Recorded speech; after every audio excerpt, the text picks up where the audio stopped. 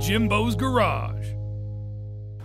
Good afternoon, everyone, and welcome back to Jimbo's Garage. Today, I want to talk about a few reasons why you would need a MagDrill in your shop or garage. Today's video is sponsored by King Metals. They've got all your fabrication needs in one location. From hinges to hardware, balusters to metal decor, brass to aluminum, and a whole lot more. You name it, they've got it. Check them out today at kingmetals.com. Now let's get back to today's video. All right, so there's a lot of variations of MagDrills. I have 4 of them here in the shop.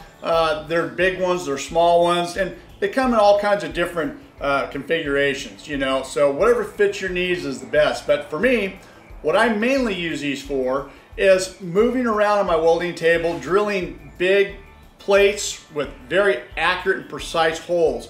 I do a lot of steel columns where I have steel plates on the bottoms and I need to drill those holes. It's something that I can't really do on my drill press or my mill very safely. So this works very good. Clamp it down on my table, magnetic base, move it all over the place, do what I need to do, drill the holes fast, accurate, and precise. All right, these things also have the ability to drill vertically as well. And they're portable. I've taken this out to my job sites. I've been able to take this and mount it horizontally to a steel column and drill several holes in that steel column. Works well for that. Something that you can't do with the drill press. Some other features about MagDrills, some of them have different options. This one gives you the ability not only to use annular cutters, which I use mainly in here, but it also has a chuck adapter. This is a 1/2 inch chuck adapter, so it drills up to a 1/2 inch in diameter. It also has a tap chuck right here. So with the drill adapter here, you can drill a hole, change it out, put a tap adapter in, and so you can drill and tap holes.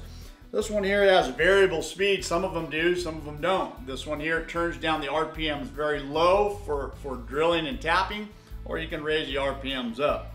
You know, pretty cool features. Some of them have these, some of them don't.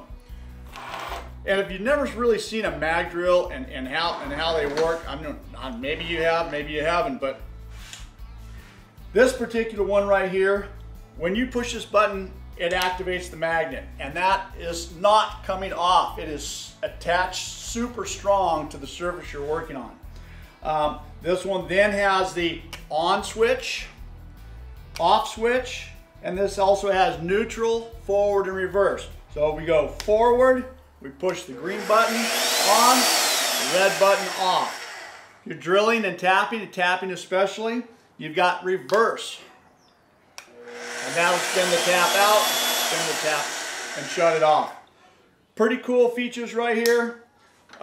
Disengage the magnet, and you can see that this thing is just free to carry around, and engage the magnet, and this thing is locked on here nice and solid. Some of these MagDrills also have the ability to raise and lower the head to allow you for maybe the chuck or the tap chuck, or maybe even reamers as well.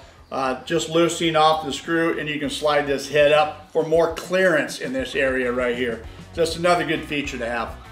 All right, so MagDrills are important to have in your shop. You know, it's not something you're going to use every day, that's for sure. But if you're looking to step up your game in your fabrication, or your fab shop, or your garage, this is something that is going to come in handy for you down the road. If you'd like, I'll put a link in the description for the one that I have. They also have a lot of different options there. Hope this was helpful to you. Thanks for watching, and we'll see you on the next video.